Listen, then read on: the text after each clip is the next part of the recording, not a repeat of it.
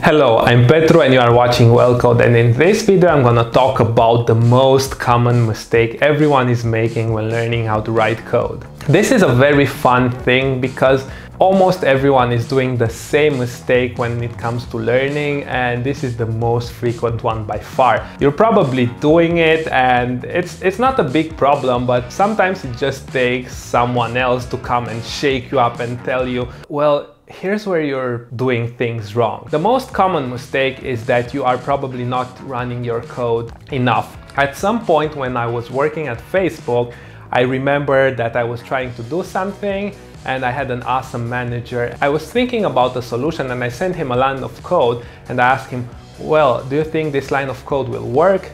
And he replied back with another question and he asked me, well, why don't you just run that line of code? And at that point I felt very bad because I interrupted him and I could have just ran the code because that was the obvious solution. Even in high school, when I was taking computer science classes, I was always asking, is this correct? Am I doing the right thing?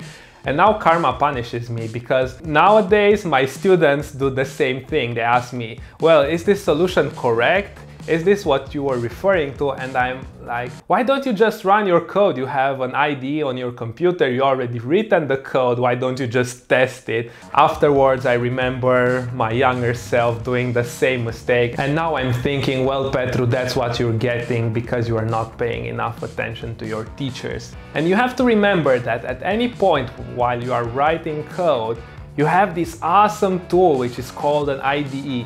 Even if you are writing a program which reads the numbers from the input and just has to print the sum out, you still can run it and test if the output is correct. So don't be afraid of it. Or even if you are trying to build a website and you're searching on the internet for tutorials and you're reading about HTML, you can still save your source file and then double click and open it in the browser. So there's a magic thing which will show on your screen, which is the result of your code.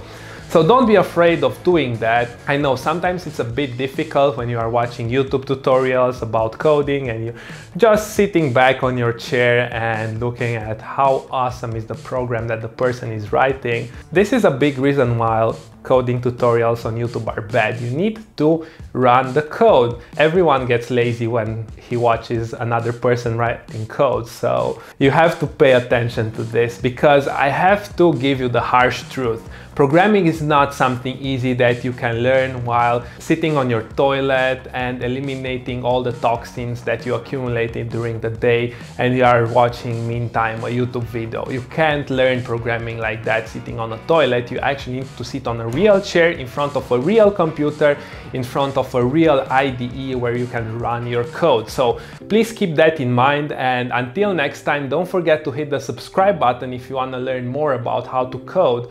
And also, if you learned something new, please hit up the thumbs up button. And if you haven't liked this content, please let me know in the comment section. I'm very interested about your opinion, or maybe you have suggestions about other videos that you want to see on this channel. Until next time, I wish you all the best. I hope you'll become very productive and very successful as a programmer, and see you next time.